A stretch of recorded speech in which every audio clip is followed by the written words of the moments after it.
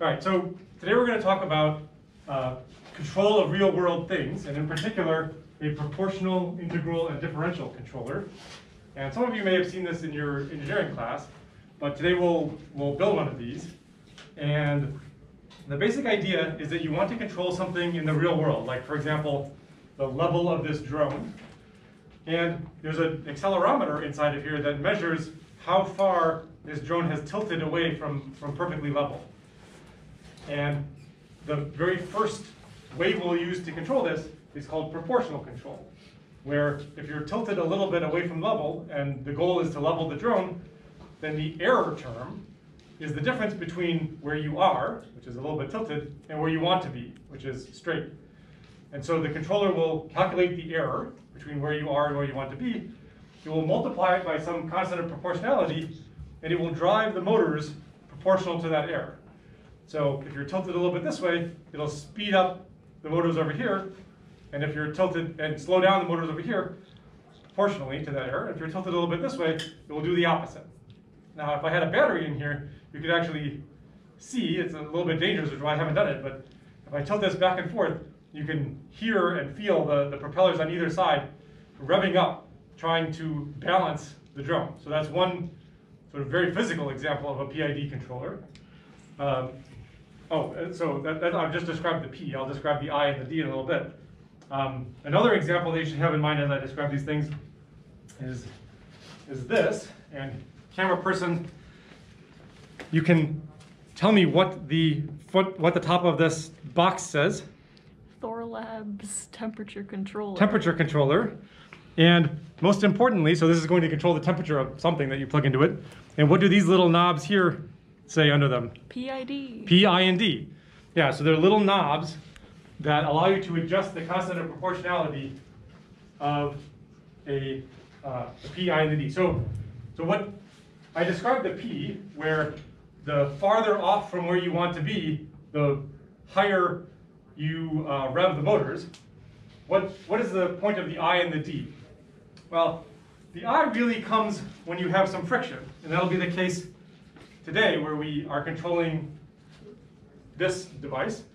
So what this is it is a motor here with two wires. I've soldered a red and a black wire to the motor. That's just a regular DC motor. You put in voltage one way and it will spin the motor one way, and you put in voltage the other way, it will spin the motor the other way. And that motor is attached through a belt drive to a slide potentiometer. And so as usual, the potentiometer has three wires coming off of it. The ends of the wires are yellow and green, and the middle ends of the potentiometer, in the middle of the potentiometer is white. And so you can set this potentiometer up to measure the voltage at the center of the potentiometer, and that's basically going to tell you right away what the position of this thing is. So what is this thing used for? Well, if you go to a fancy concert or a big auditorium or something, there's often a soundboard in the back, and someone's controlling the soundboard. And in the old days, the soundboard would just have an array of potentiometers that someone could adjust for each of the channels and each of the frequencies. Modern soundboards have these, which are potentiometers, but you can turn it into some mode where the little motor motors the potentiometer into certain locations. So that's what this thing is really used for. It's some audio soundboard component. But we're going to just use it as a thing that we can control. So the signal you will send is just the voltage on the motor through the red and black wires, and the position, which you will read out from the potentiometer, is the voltage on the white wire, on the center of that position. And so you will have another potentiometer, a separate potentiometer, that you will adjust, and it can either be a slide potentiometer or a knob potentiometer. And the error signal will be the difference between the one you can adjust and this one. So if you want the motor to go right to the center, you would adjust your slider to the center, and hopefully this one should move the motor right to the center and then stop. And if you want it to go over here, you'll move your slider over here, and hopefully this one will go over there. And you'll be able to feel, if you set the potentiometer, the goal position to be over here, you can feel with your fingers as you pull off of that, it'll want to push back. And the very first term of these, the P term, is you'll be able to feel it pretty clearly. As you pull away from the center, you'll feel a force, which is caused by the voltage on the motor. You feel a force that's proportional to how far off you've pushed. Okay, so what is the I and the D term? Well, the I term comes because there's a little bit of friction here. In particular, there's some static friction. So say I command the motor to go here with my other potentiometer, and it moves, and as it's moving, if my constant of proportionality isn't very big, as it's moving, it'll slow down because the error is getting smaller and smaller and smaller, so I'm putting less and less voltage onto the motor. It'll slow down, and if it stops before it gets to where we want it to go, there's just a tiny little error left over, and that's not enough to get the motor moving again. And so the I term integrates that error very slowly over time, and that the integral of the error builds up, builds up, builds up, builds up, and eventually there's enough voltage on the motor to nudge it over a little bit. And so the integral here is meant to kind of correct final DC offsets. So if I command it to go here, I want it to go here, not almost here. That's what the integral term does. And you will calculate the error, and they'll amplify it with some constant of proportionality. You'll calculate the integral and amplify it with some constant of proportionality. What's the derivative term for? Well, the derivative term comes when you want to really optimize performance. So imagine you want the motor to go here as quickly as possible. Well, one thing you could do is you could crank up this proportional gain to be pretty high. But what'll happen is this motor will spin up, and even though when the slider is where you want it to be, the error is 0, it still has some inertia, and it'll overshoot. And then the arrow will be in the opposite direction, and a huge constant of proportionality will pull the thing back. And what you'll see is if we crank up the P gain too much, it'll oscillate around where you want it to be. And so you have to dial down the proportional gain until it stops oscillating. But then it might not be quite as snappy as you'd like. And so what the D term does is it allows you to crank up the proportional gain, and then add a little bit of derivative such that as this thing is approaching its goal, the error is 0, but the derivative of the error is not 0. And so we'll add a little bit of derivative with a sign such that it actually slows down as it's approaching. So it allows you to crank up the P gain a little bit, but keep it from oscillating because you add a little bit of D in the opposite direction. So there's, as it's approaching its 0 point, its set point, and the error term is going to 0, a little bit of derivative term is going to kind of nudge you back. Now what we'll find when we actually build this is that almost all of the control for this particular motor and these particular component choices is in the proportional setting. So we'll be able to tune the proportional controller to give us a pretty good response. And we'll see that there's a little bit of leftover offset if we kind of go slow, which we'll fix with a little bit of integral. And the D term is a little bit harder to see, but we'll play with it a little bit. So let me actually show you the circuit that we'll build in real time. I have a version of it over here. Let's turn around and... So what I have here is I have a version of what we'll build today. My input slider I can control manually by sliding this up and down, and my output motor should match where the slider is. So I slide the slider up, it goes that way. I slide the slider down, it goes that way. And at every point, it's matching where I want to be. So what am I looking at? Well, on channel 1, the yellow channel, I'm looking at my input slider. And channel 4, the last channel, I'm looking at the result on the resulting potentiometer. And so the fact that this is doing its job means that green is really following yellow quite well. So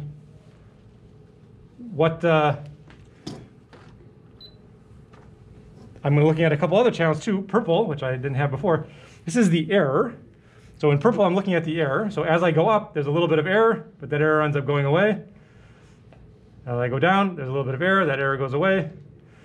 Blue is the voltage that I'm actually sending to the motor.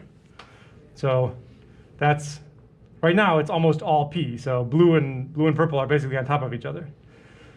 And you can see that as I move up, I send some voltage, and then it calms down. I send some voltage, and then it calms down. I send some voltage, and it calms down. So this is one way of doing it, is by hand, having it match the potentiometer here. And you'll see that this is actually quite hard. The first thing that you will build is you'll have this potentiometer not in some complicated feedback system like I've described, but you'll have the potentiometer directly controlling the voltage on the motor. And you'll see that that's kind of hard to do anything, because you have to turn the voltage of the motor up, turn it up, turn it up, turn it up, and eventually this thing's gonna jump over as it overcomes that static friction. And it's gonna zoom probably all the way to one end. And you can try to get good at turning this knob up and down a little bit to control the current through the motor. But that's not very easy to control the current and have it go somewhere in particular. So playing with that a little bit for the people who will build that circuit gives you a sense for the impressive feat that the actual feedback loop is doing, because it is controlling the current of the motor in just the right way to get you where you need to go. And the next step is to override the potentiometer, the input potentiometer, with a function generator. So let me do that.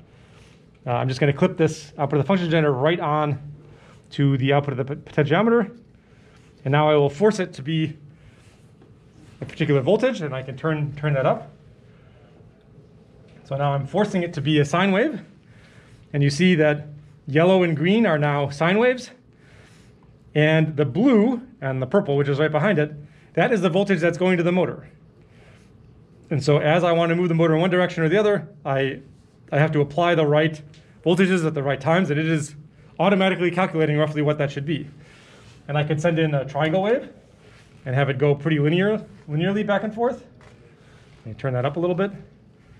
Or I can send in a square wave, and now it'll bounce between two extremes. Now let me turn this roll off. Let me just actually trigger it properly.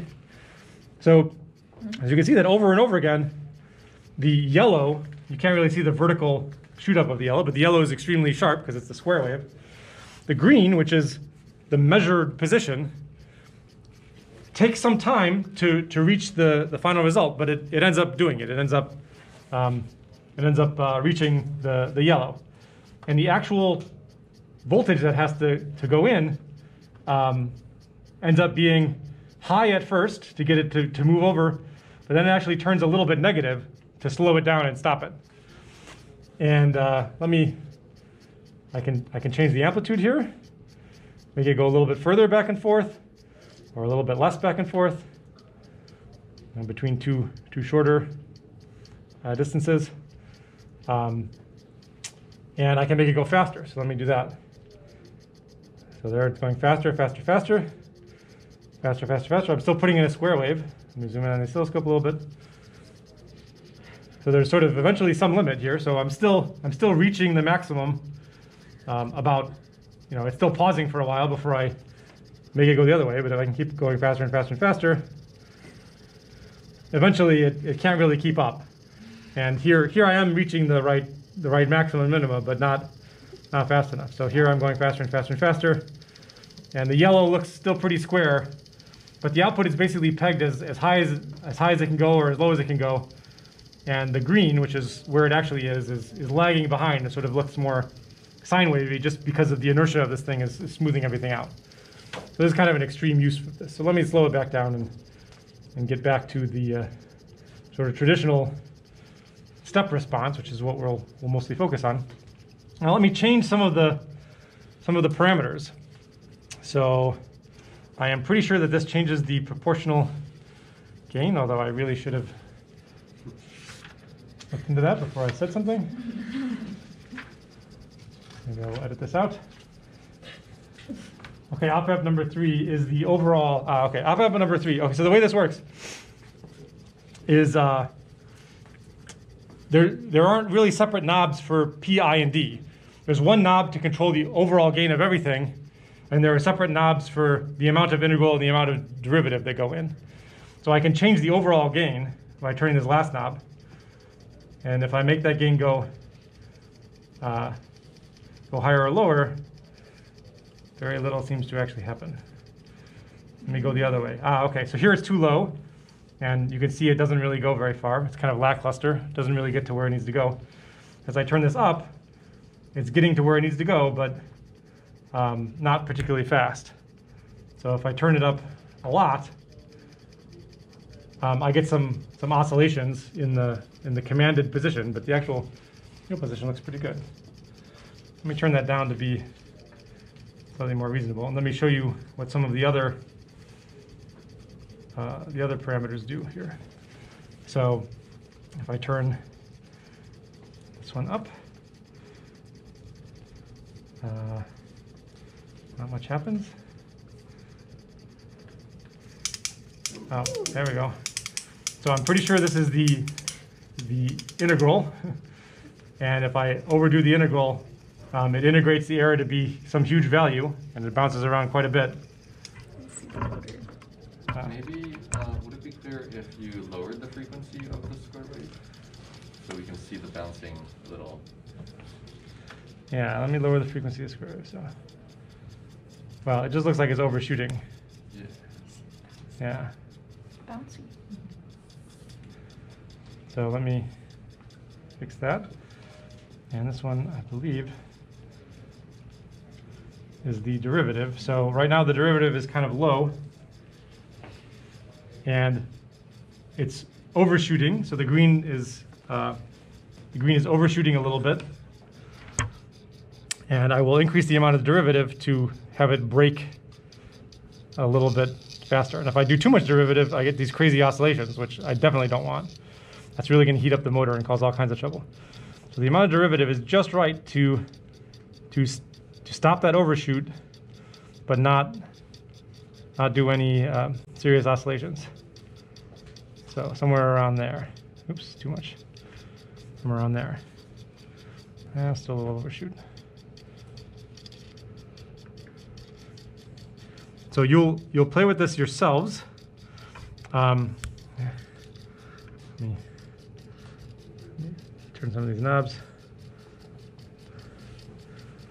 You'll play with this yourselves once you build it, and different teams will build different parts of this, and we'll connect them together at the end.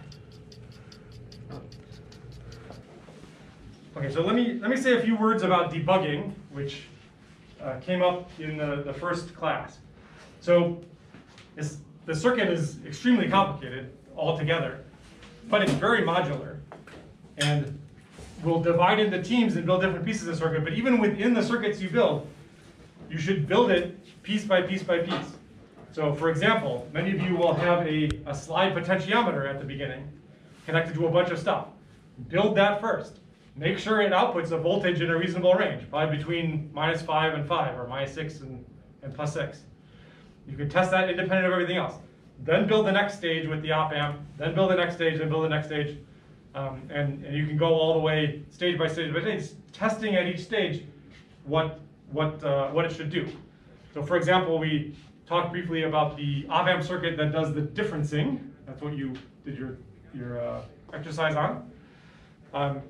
You should be able to test that little differencing component independently of everything else, and then add on to it.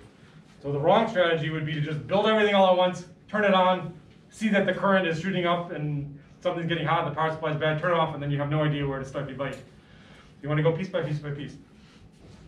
Let me just say that again. One of the biggest things they have to deal with are these power transistors to drive the motor. And there are two different kinds of power transistors, and you could very carefully read the label on them, or you could use a component tester. And when you use your component tester, and you put it in and you hit the button, testing, the PNP transistor, it says PNP, There's glare. I can't see. and the pins are printed out. So pin 1, the first pin, is the base. Pin 2 is the collector. Pin 3 is the emitter. You can tell it's the emitter because there's an arrow. For a PNP transistor, the arrow points in instead of pointing out, like the NPN transistor. Let me just talk about that for a minute on the board. So if you put these two different power transistors in your component tester, you'll get these two different pictures. Pin 1 is always the base for both of them. Pin 2 is always the collector with no arrow. Pin 3 is always the emitter with an arrow that goes out, like the NPN transistors that you know and love, or an arrow that goes in, like the PNP transistors, which you haven't used very much of. In the actual circuit, they're hooked up like this. So the bases are hooked to each other. So these are both pin 1. But and the top one is the NPN transistor you know and love. So this is 2, the collector, and this is 3, the emitter. 1 is the base. For this one, it's upside down compared to the picture that is on the component tester. So the arrow is always the emitter. So the emitter is here. So pin 3 is the emitter, and the one without the arrow is always the collector. Pin 2 is the collector. So pins the pin 1s are connected to each other, the pin 3s are connected to each other, and the pin 2s go up toward the positive supply or down toward the negative supply. And I would say that this was one of the more common sources of error for people who were using these power transistors to drive the motors, is to connect these wrong. But use your component tester and remember that the emitter is the arrow, whether it's pointing out or in. And in this circuit, the emitters should be connected to each other, and the bases should be connected to each other. All right, so one of the 3 groups will build the motor controller. Another of the 3 groups will build what's called the pseudo op-amp. It's basically the differencing circuit and some gain stages. That becomes the P in the PID. And the third of the groups will build the integrator and differentiator circuit, and we'll integrate everything together at the end. You will not use 411 op-amps today. You will use 358 op-amps. And the thing about 358 op-amps in the book, there's a picture of it on page 424 here. The 358 op-amps are actually chips with 2 op-amps built in. And they have some advantages and disadvantages. Obviously, if there's 2 op-amps built in, that's good, because you need half the number of chips. The really big advantage of the 358 chips is that the inputs and outputs can go all the way from plus 15 to minus 15. They're called rail-to-rail op-amps. So with the 411s, you had to be careful about the input, not to let it get too close to either edge, and the output could not go all the way up. There was always a little gap at the top and the bottom. The 358s don't have that issue. The disadvantage is that they're a little bit slower, and there are some other deficiencies associated with these rail-to-rail op-amps. But our whole control circuit is operating at pretty slow speeds. So that's not a disadvantage here. Having things not go bonkers when the inputs get all the way up to plus or minus 15 is much more important than eking the last little bit of performance out of each op-amp. So that's the last little piece of advice. Calm down.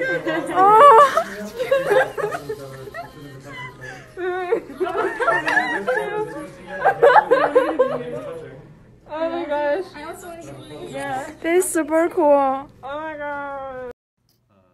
See if I can trigger on. Yeah. You've got a little bit of oscillation, but it looks good, basically. Yeah, our